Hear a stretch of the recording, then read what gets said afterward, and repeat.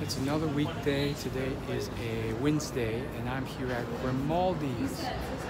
This is a place that's one of the top pizza places in Dumbo. I'm glad to be here. Sarah Funk, a top New York YouTuber, always brings people here. It's actually one of the places where I think she takes people who buy tours from her as one of her common stops. This place has been here for like 40 years. It has very classic pizza. They know what they're doing. They know how to make it. And I know about it because right next door is a place called Juliana's. You can even see it from here. And that's another very famous one. That's the one I went to before. And I saw people coming to here too. So I was like, which one's best? If I had to choose, probably Juliana's. That one, I've only had Juliana's so far, but that one was really good. So today I'm getting the Grimaldi pizza. I asked that you only buy it as a whole. You can't buy it as a slice. And the classic margarita, the smallest size is 16 inches, and that costs about 20 bucks, plus tax and so forth. And so that's what I got. I got the classic margarita, traditional pizza with just classic margarita toppings for 20 bucks right here. You could also get calzones and gluten-free and cauliflower and some appetizers and some additional toppings. But hey, I wanted to try the classic margarita.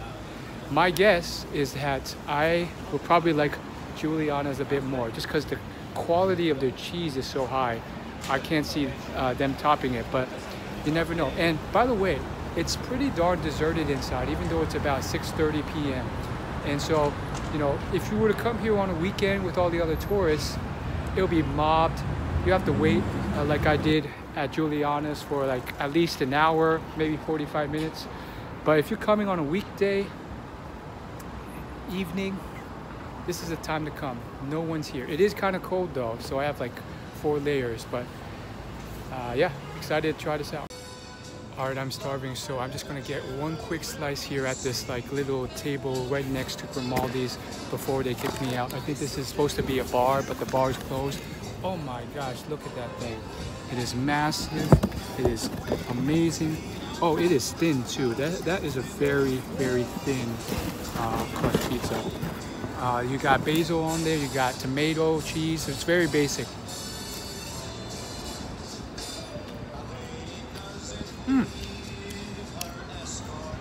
Completely different taste than Juliana's. Juliana's has these thick bits of cheese.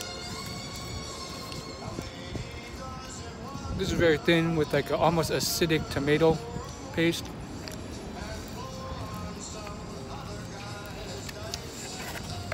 Okay, if I had to give a first impressions rating, I would give it a 4.3 out of 10. I mean, out of 5. 4.3 out of 5. Now, why isn't it a 5 out of 5? I like the thick crust. I like the Pizza Hut thick crust type of stuff. But I mean, just the taste of this, I might bump it up to a 4.4. I'll give it a 4.45 out of 5. Pretty solid. Very nice, unique, acidic tomato taste. I was not expecting such a difference. It's still basic pizza, to be honest, but you could tell it's well done. I like the thick crust to the thin crust, but that's why I'm giving it a 4.45 out of 5. All right, guys, I've already plowed through about a third of this pizza, and it's already starting to get cold, like the pizza literally, because it's cold outside. And man, look at that view. Just a few steps away from Grimaldi's is the boardwalk, and you get to see the lights of Manhattan. And it's like dead empty here because I guess it's cold, so no one wants to be outside. I more or less have the whole place to myself. It's beautiful. The pizza is great too. After I've tried a bit more of this, the basil really sinks through. The tomato sauce is more I guess, low-key in size. There's tomato sauce that's really fluffy and chunky. This is very almost like a slightly acidic, liquidy tomato sauce, and it's really the basil that just sinks through. So I give it a 4.45 still, and then I push Juliana's up to a 4.5. I still like Juliana's a little bit better, just because of the cheese. The cheese at Juliana's is just like out of this world.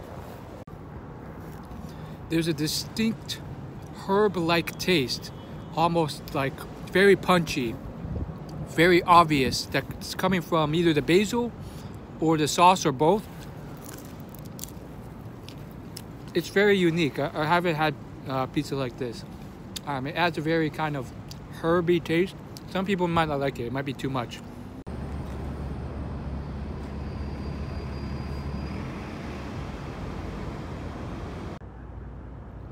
Here I am alone in what I believe is Squibb Park, which is the park that Sarah Funk recommends that you visit as the best entrance park to the Dumbo area. Now, as you can tell, it's pretty empty here, but you get this fantastic, unique cityscape view of the city. And obviously no one's here because it's like getting pretty cold and it's a weekday evening. But it's a little hack you want to do if you want to see things from a different angle with less people. Now, it's New York City, so it's not no people. If you look around, if you walk around, you're going to find people. But it's less people, much less. So there you go. I think at night, the park area is not so much that we're seeing. It seems, I was curious. I was like, what does Squibb Park looks like in the dark? And from what I can tell, it just looks like a bunch of lit up sidewalk pathways with grass on either side and trees, but you can't really even see the trees that well. So yeah, this is also a very expensive place to live. I believe some celebrities have bought like apartments here for millions of dollars, and yeah, a lot of little bunch of people live nearby in Brooklyn Heights. John Krasinski and his wife at least used to have a house there. But yeah, it looks like we're coming close to the entrance of Squibb Park. So we're getting farther away from the water and then closer to what I guess you would consider the running and biking path. And then on the other side of that are the apartment buildings.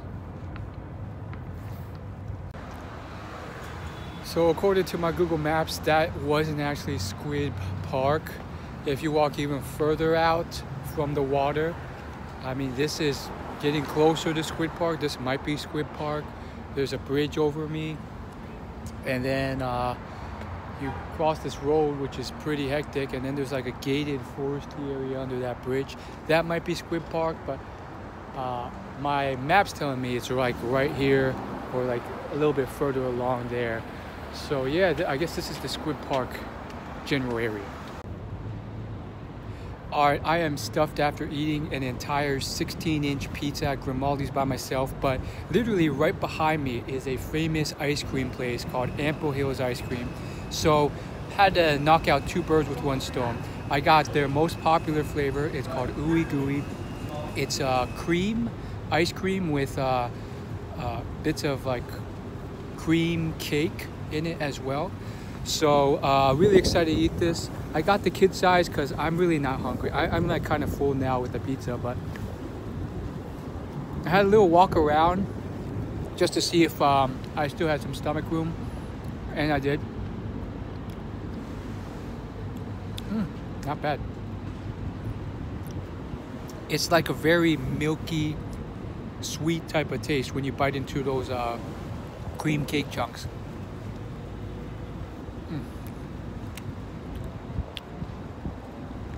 Yeah, very chewy. It has the chewiness of a toffee, but it really is more like a cream ice cream or a cream cookie dough in a way. It's a really nice unique taste. Yeah, Ample Hills, check it out. It's a chain, so there's a lot of them in New York.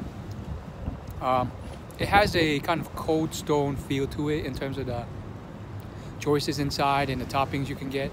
But obviously, it's got some unique flavors in there, just like Cold Stone has some unique flavors as well. This was the kid size, which cost $4.75. They have like 5 different sizes, all the way up to like a extra large, I guess. You get it in a cone or a cup. I chose a cup.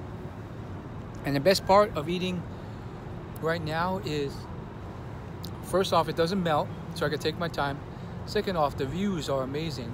Then third off, not all these like people that I have to fight over for somewhere to sit. Enjoy. So what's my rating after having a bunch more bites of this? I would say I'd give it a solid 3.75 out of 5. I think one of the tiny hangups is that I can taste occasional like ice flakes in here, which usually happens when you kind of over freeze ice cream and then it starts to ice and then you get like iced in there. That's not always a pleasant experience. So I'm guessing just out of the freezer where this came from, maybe it was a little too cold.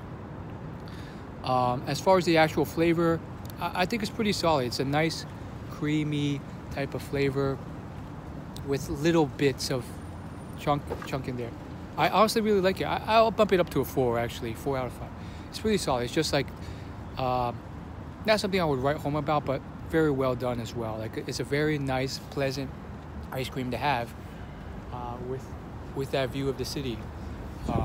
I think similar with the Grimaldi's pizza, once you have just too much pizza, too many bagels, too much ice cream, you're just almost pizzaed out and you're just like, okay, I'm done here.